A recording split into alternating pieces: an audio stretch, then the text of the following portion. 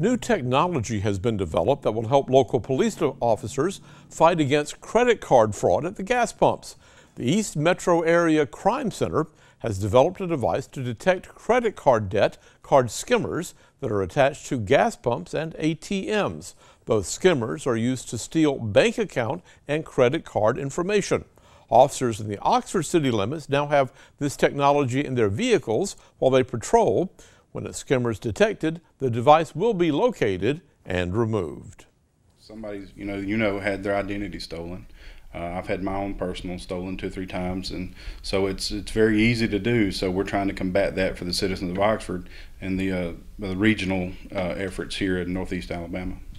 Sergeant Yancey says that once the device is detected and removed, the Cyber Crimes Unit will be likely to move in and be able to track those who are downloading the card information. Oxford Police Chief Bill Partridge says the goal is to detect and track down the criminals and hold them accountable for stealing account information.